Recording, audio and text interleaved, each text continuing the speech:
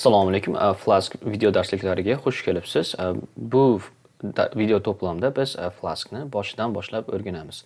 Xo'p, Flask nima? Flask bu Python dasturlash tilini veb saytlar yaratish uchun yaratilgan va ishlatiladigan kutubxonasi hisoblanadi. Xo'p, nima uchun biz Flaskni ishlatishimiz kerak? Flask asosan kichkina veb saytlar yaratish uchun yaxshi framework hisoblanadi, ya'ni kutubxona hisoblanadi va bundan tashqari misol uchun Django bor. U ham Pythonda yozilgan va u kattaroq veb saytlar uchun ishlatiladi. Xo'p, bu video darsliklarda demak Flaskni o'rganamiz.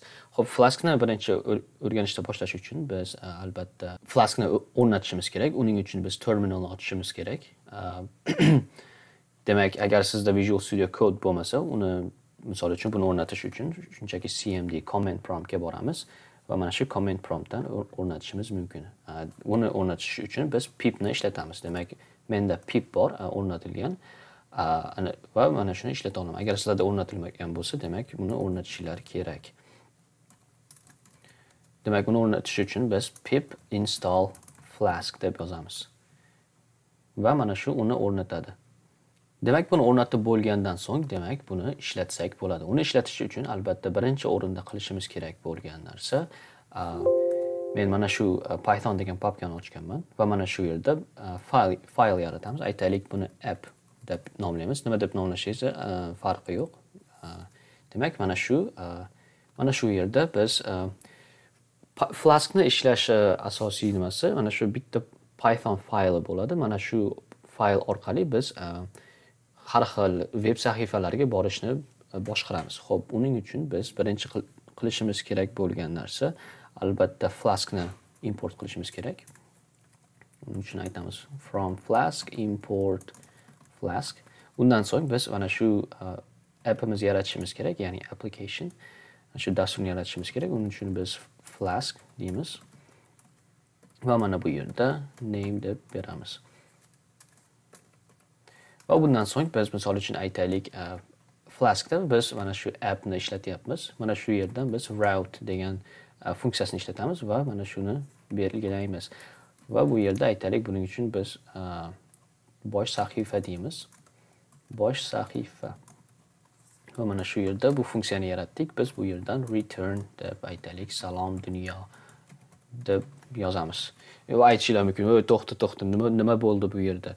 Xo'p, bu yerda biz qilayotgan ishimiz, demak, app degan application yaratdik va mana shu yerdan demak route degan funksiyani foydalandik va mana bu nimani belgilaydi? Bu degani mana shu bironta veb sahifaga borganimizda ana shu veb sahifani bosh sahifasi hisoblanadi. Demak, ana shu manzilga borganingda deyapti, demak, mana shu funksiyani ishga tushir. Va bu funksiyani ishga tushirgandan keyin bu funksiya nima qaytaryapti? Salom dunyo degan so'zni qaytaryapti.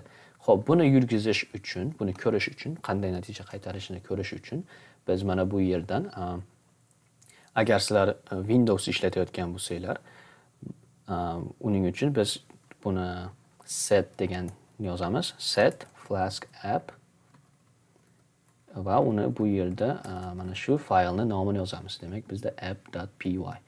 Va mana shundan so'ng biz buni Flask run deb yozishimiz mumkin. Va bu mana shu serverni boshlaydi. Undan so'ng ko'rib turganingizdek, mana shu manzilda yuryapti deyapti. Demak, buni kontrol bilan sichqonchaning chap tugmachasini bosamiz va mana shuni bu yerda natijani qaytardi bizga. Ko'rib turganingizdek, bizda salom dunyo degan so'zni qaytardi. Xo'p, buni yana o'zgartirishimiz mumkin. Aytaylik, salom doston deb yozishimiz mumkin. Va uni mana shu yerda agar mana shu yerdan buni yurgizamiz va albatta buni serverni boshqatdan boshlashimiz kerak.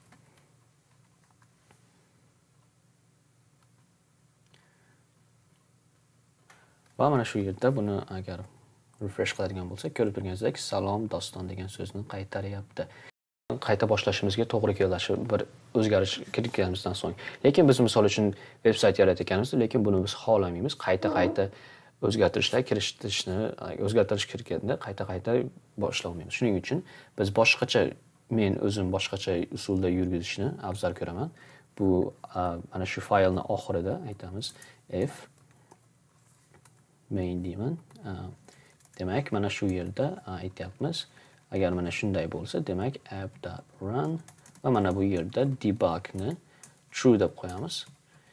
Xo'p, mana shu yerda nima bo'ldi? Demak, mana bu narsa agarda mana shu fayl to'g'ridan to'g'ri yuritilsa, mana shuni bajar. Agarda bu faylni boshqa faylga, misol uchun export import qilib yurgizadigan bo'lsak, demak mana bu qatorni yurgizma degani.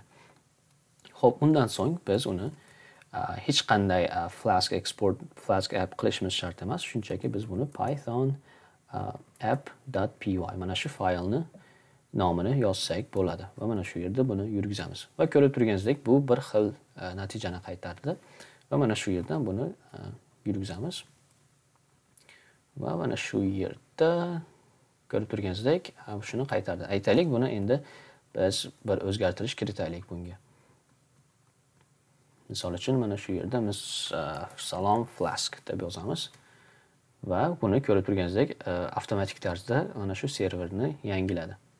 Ko'rib turganingizdek, mana shu yerda qaytardi. Va bu yerda misol uchun biz HTML taglar yozishimiz mumkin. HTML elementlar salom va mana shuni demak yana boshqatdan boshladi. Demak, buni refresh qilishimiz kerak va ko'rib turganingizdek, salom Flask. Agar buni ko'radigan bo'lsak, ko'rib turganingizdek, mana shuni qaytaryapti. Demak, mana shu Flaskga qisqagina kirish edi va keyingi videolardan yanada chuqurroq o'rganishga harakat qilamiz.